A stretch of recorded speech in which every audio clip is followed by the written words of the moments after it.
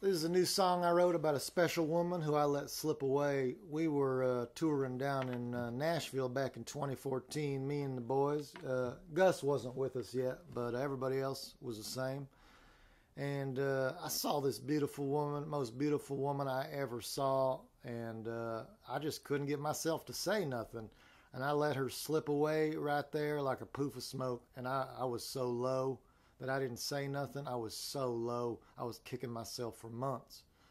But the boys, you know, they told me to buck up.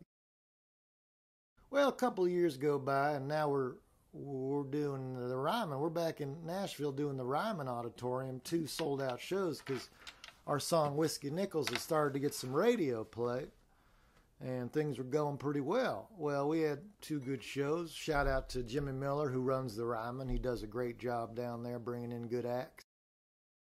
Well, we're having some jacks, getting slippery, and who do I see go on that stage? It was that same woman, I swear to you. I was like, y'all, that's her. They were like, who? I was like, that's her. She starts singing my song. She starts singing Whiskey Nickel.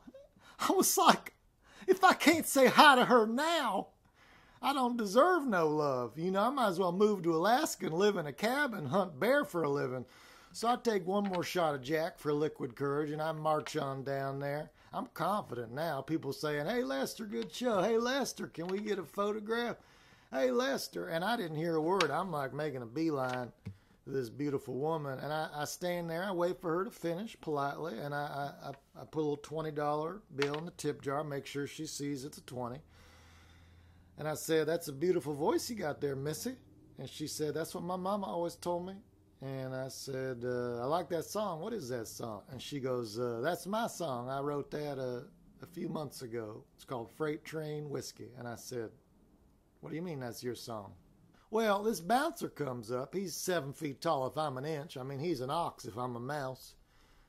He goes, hey, Susie Lou, this guy bothering you? And she nodded at him. I was like, God damn. I'm like, she's playing my songs. I'm Lester Nichols. That's Whiskey Nichols. Everybody's staring at me now.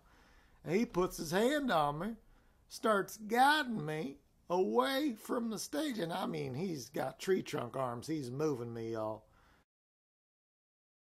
And then I hear her voice, just like Caramel, come over the microphone. She goes, Lester, I know who you is. I was just playing a prank on you. Me and T-Bone went in on it. And we got you good, didn't we? And I said, well, goddamn. She goes, hey, you only tipped me $20 after you sell out 2 shows at the Ryman. And I said, I need to marry this woman. I got down on my knee right then and there, and I proposed, y'all. And she said yes, and the whole bar went nuts. And we sang a duet, and it was the best night of my life, y'all. I was happier than a dead pig in sunshine. She's back home pregnant with our firstborn, Lester Jr. Thank you. Thank you. I'm blessed. I'm very blessed. I'm so lucky to have Susie Lou, and this song's about her. It's called She Got Me Good. Shit, we're out of tune. Can you get me the Gibson? The Gibson! There's only one Gibson back there. Nah, you know what? We're just going to play it. I made you wait long enough. You know what they say, you can tune all day, play yourself a good song, or you can tune once, play yourself a country song. All right. She got me good. She got me good. She got me good. I knew she would. I knew she would. I knew she would. She got me good, but I got her too. Thank y'all. Thank you. It's a short one, just like Susie Lou. She's 5'2". All right, this next one's a new one about my firstborn, Lester Jr. He's 3 months.